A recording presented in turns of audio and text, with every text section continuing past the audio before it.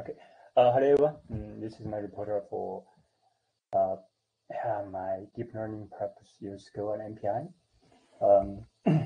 This page first and some notice. This page is the README page of my GitHub. Also, all the source code also available in this link. I nearly have a check. Okay, now started. For my purpose is to build a network for AI network to produce if this really works. I use two datasets. One is ERAS dataset. It's much more small, so I can run it with my local computer. Another one is internet image computation. This is very big. It can only run in the cluster. In the source code, I do not have this dataset. You have to download and put it in the folder datasets. For the training purpose, all the data will be equally divided for each training network. I would say it's very important for later MPI. If some nodes get more data, they will be in one step with or with width. That has been a big problem.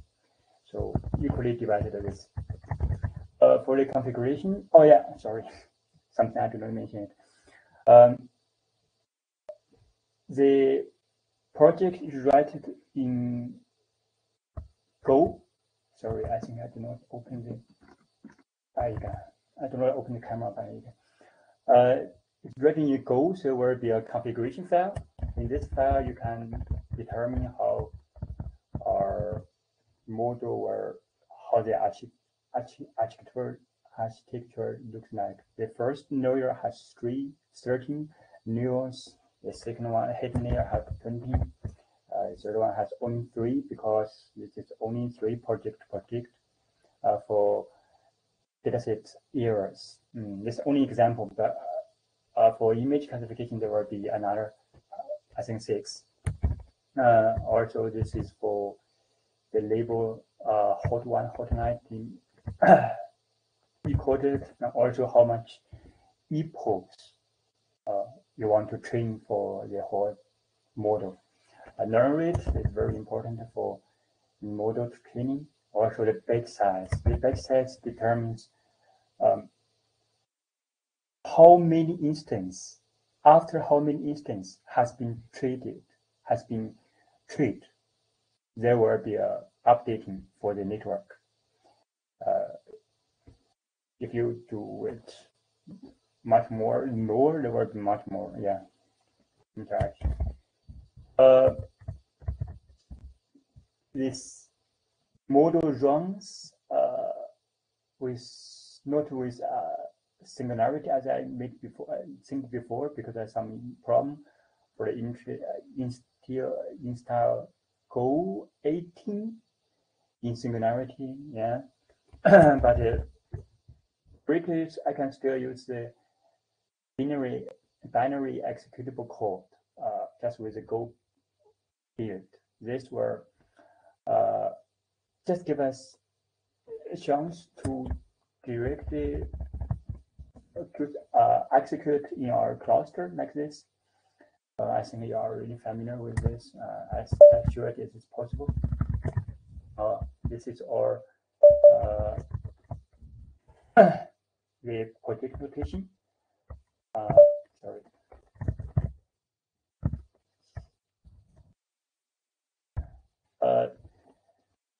Now it's come to the model, the deep learning model. As the AI comes to our deep learning, so the computing source is really become very crucial for the training process. There are many applications, but the demand is huge. We can scale with GPU or TPU, but the distributed learning is one topic very high now. I think what I did build this model is belong to this distributed learning. The single network, how it should look like after the trained data put it in. in one input layer will be multiplied with the weights, also updated as the bias after the single mode function is coming to the input layer. There will be normalization. Also, I tried another such as standardization. This can combine, but I think standardization works better. Also, the same process will go on for the second layer and also the third layer. After that, the loss, L2 loss, will be calculated. According to the loss, we use the back propagation algorithms to update at first the third layer, second layer, or the first layer. Now, of course, treatment will be some the derivation of single mode and also normalization and standardization will be applied. Here's the problem. We have to decide, even for the single network, we have to decide which algorithm we have to use to update our weights. It's called stochastic gradient descent. There will be after each instance have training to work out. After each instance will be updated from for a weight. Also the mini batch. This is I think we use it after 4 instances. This tells us the mini batch size will be equal to 4. Also one option is can also train all the data, and once this done, we update our weights. Yeah, each equal. That's one mention. Okay, now let's come to this illustration, how it basically just tells us how it works, just I explained before. The front, forend, and the back end. For a single mode, I applied with totally Go. If later we have time, there's some question, we can go to the source code and review it. In order to make it more correctly, I also read in this folder 3 Python code. They will have the same structure, so we'll compare how it really looks like. This is how it looks like for single model. After 100 epoch, the loss keep decreasing and the accuracy is increased almost to 100%. This looks great, but this very depends on the initial state. So if you really run this code, it can happens. Do not really play very well. Very interesting. And never happens. Now we come to the MPI communication. I use Go because MPI, there was a package in Go for MPI, just one package such as MPI broadcast is a wide array. Use MPI broadcast. Also, basically they are only MPI commands I used for my project. You can say this is totally just use it and see.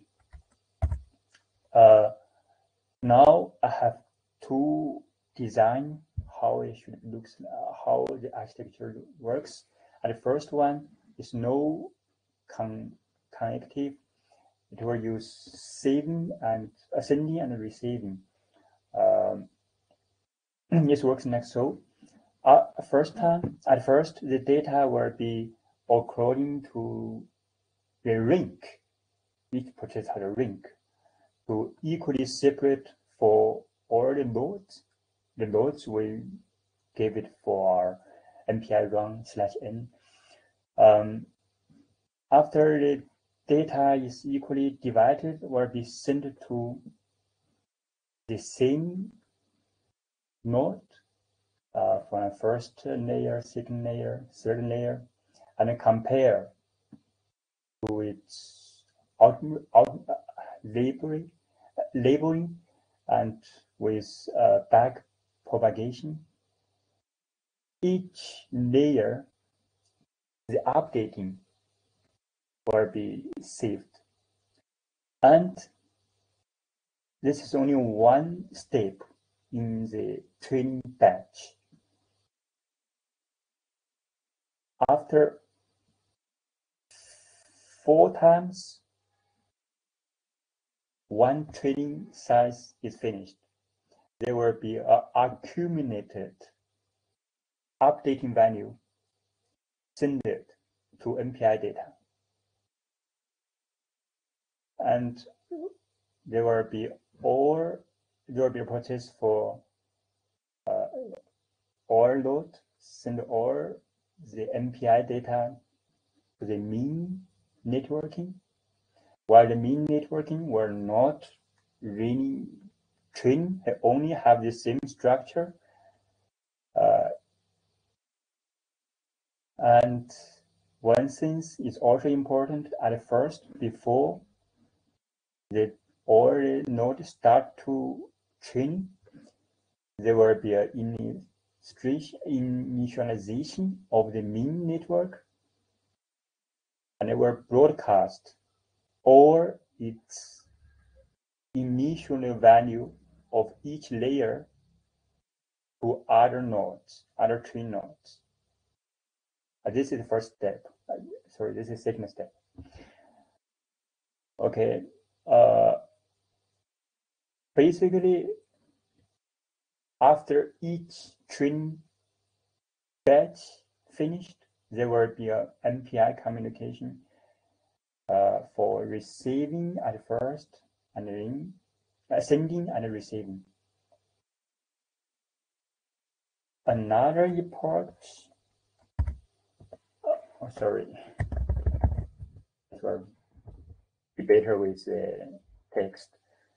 At first, rank equal to 1 and equal to 0. This is the mean network. The initial will be initialized, but not for training, and will be broadcasting, and then training for all the network. After one training batch finished, and all the value to the mean network, then they will be accumulated here and sent back to the train network.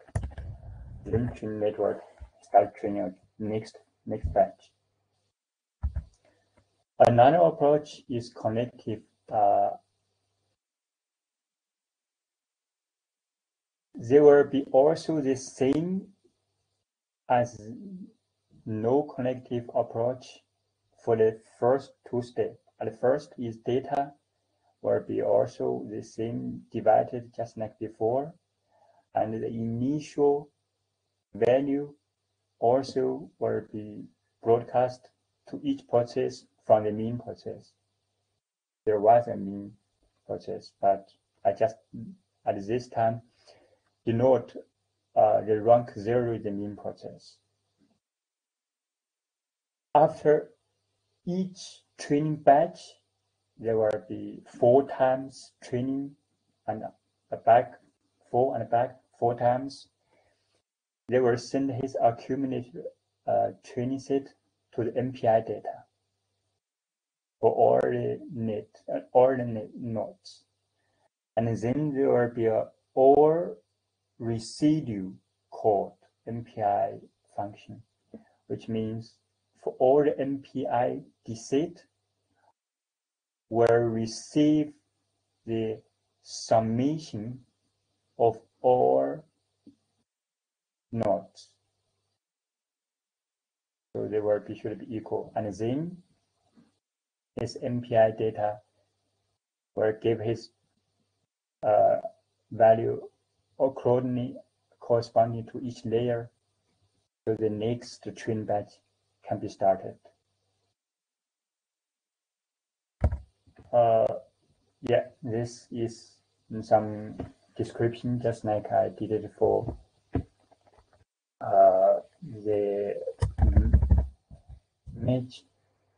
or the value through the MPI will be packed into an array, and the size of an array will be determined from the from the configuration file, because this configuration file will determine how many neurons have for each layer. So the size can be determined at that time. Now we can see some performance. This is from the errors. From this side, you can see, left side, you can see, even I started with 4 purchases, there will be only 3 network running train, because we have a main network which is do not train, only connected with wait and send them back again. The decrease of the loss looks very well. Also, the accuracy, it works as I wanted. For connective, there will be, even you start with 4 purchases, there will be 4 purchases will be treated.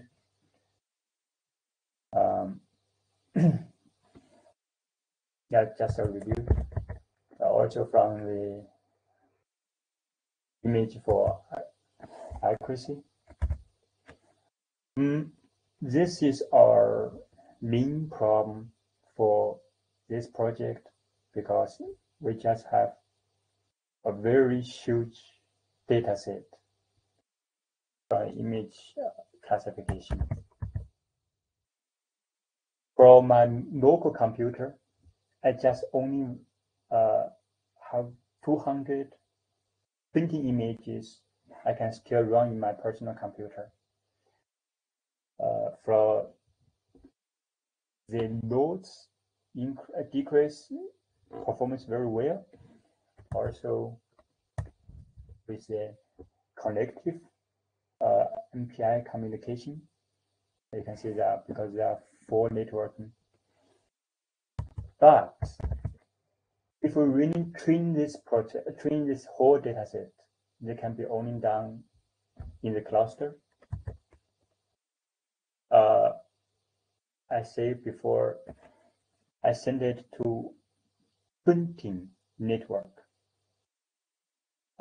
Those 20 network works, the same like I said before.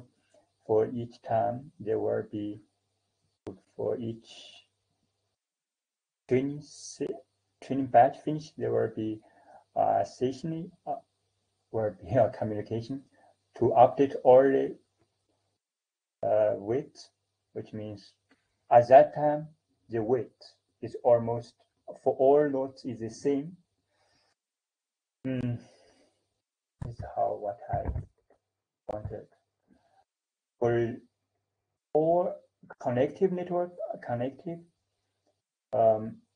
their behavior somehow different. This is because I changed the learn rate.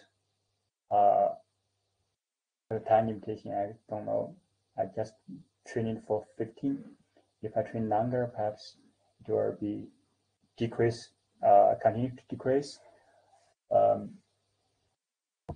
Even all set very well, but because of the whole networking can be some very tricky about the structure, such as standardization or normalization. Also, the learn rate, there can be some very different. The great thing is the updating of the process. This works as I wanted. There are some discussing I want to approach now. Because the neural network model is implemented not so very well, I still now very skeptical. But for single model, works very well. But for the MPI, I compare these two approach. One is with connective, one is with send and receiving. For each training batch, for each training epoch, there were only 2 minutes. But for sending and receiving, they're almost doubled.